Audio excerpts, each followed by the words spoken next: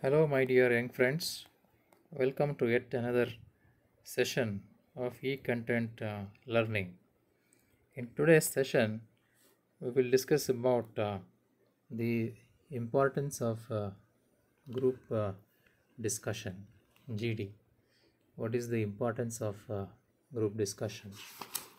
Group discussion is a very important feature when it comes to selection of candidates for any job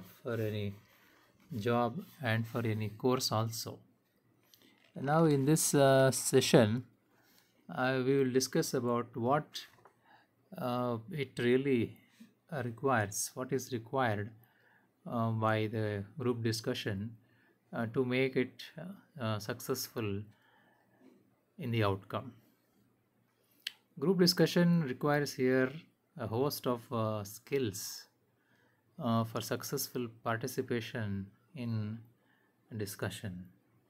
So, plenty of skills, as I told you earlier, the interpersonal skills and even intrapersonal skills and social quotient, the SQ, and emotional quotient, the EQ, also is quite important because all these qualities go a very long way to make the impact of group discussion very useful in the long run.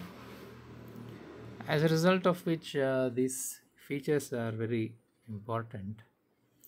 And also, to participate in a group discussion, one must have sufficient knowledge, and the depth of knowledge must be really good because knowledge is no doubt power. Knowledge gives you enormous power and confidence and material to present the facts. There's a lot of importance given to knowledge, and knowledge definitely helps you in any group discussion. The participation with knowledge is significantly more productive and more qualitative than compared to a discussion wherein the knowledge factor is below the par. As a result of which, the importance of knowledge is always on the higher side. And for the presentation of the topic and to catch the attention of all the participants involved and sustaining the interest all through and sitting without distracting others, and also initiating a discussion, leading a discussion, and then concluding.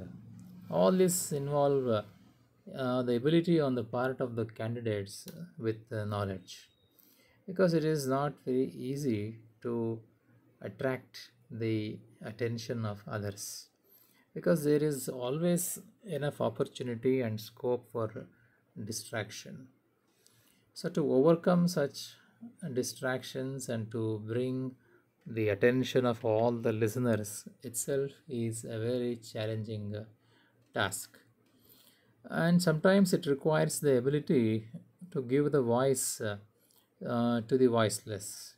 So, group discussion is kind of a forum, sort of to say, wherein the voice, why the voiceless also are given the voice and to express their opinions and to express their views and disagreements, agreements, and trying to learn something new and face criticism and disagreement also with maturity, because certain discussions and discussion points are very critical, and there could be a few flash points and also some heated arguments during this session, which is why is quite important, that kind of maturity in your thinking, and the way how you handle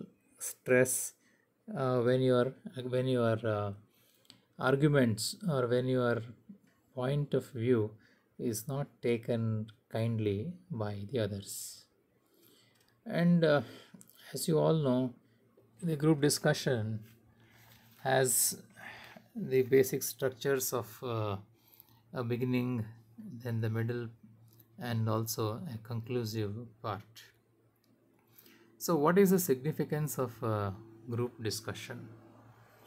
Here, group discussion, it requires the participation of the candidates who in turn help the success of any group discussion.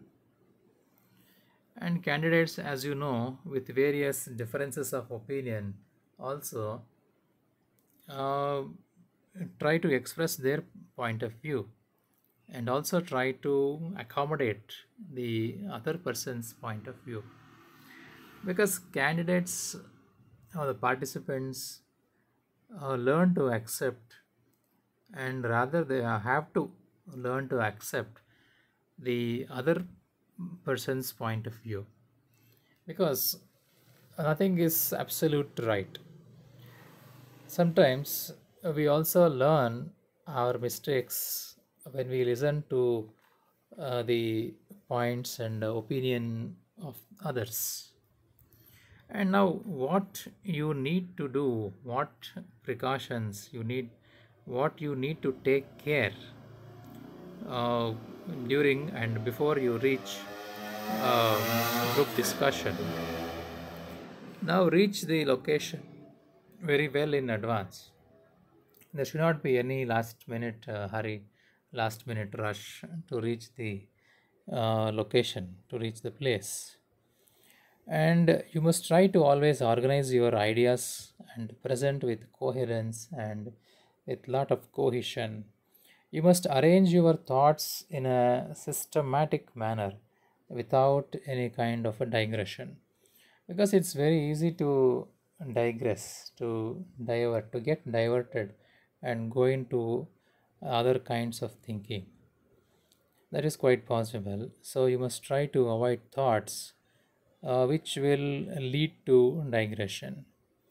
And very important thing is, you must also take care of your dress code. Preferably, you must always be dressed in a formal wear, so that your seriousness is really shown, and you appear mentally prepared to be in that place and for a formal occasion.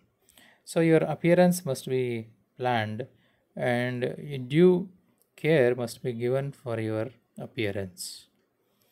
And during the group discussion, it is highly advisable not to be offensive or abusive also, no matter what, because it is the demand of discipline in the conduct of a group discussion. And moreover, one must never abuse the fellow participants or put down fellow participants there. Instead, you could also learn something from the other person's point of view. And you must not distract, or you must not fiddle with the pen or do something which will cause some kind of a lack of seriousness in group discussion. And when it comes to the dressing part, once again, one must avoid being very gaudy. The gaudy appearance, the overly done makeup, all the lipstick, the perfumes, these are all examples of over makeup. So these are all not advisable. What you need to do is, you need to dress appropriately for the occasion, and you need to adopt the formal language, because your language must be very polished and sophisticated, because there is a lot of difference when we use informal language and colloquial language, because you must always respect the seriousness and the formality of the occasion, isn't it? Because the purpose of group discussion is to bring the best in you, and as long as you are not serious, it is very difficult to bring out the best in you. So, to conclude, as you know, group discussion is a methodological tool to select and to bring the best candidates into any particular course or even into employment also. And group discussion will help in accommodating the views of everybody without being offensive. And the group discussion can be used to evaluate a candidate's skills. While summarizing, you need to be very brief and concise during a group discussion. With this, I conclude my session on group discussion. Thank you, my dear friends, for your patient hearing.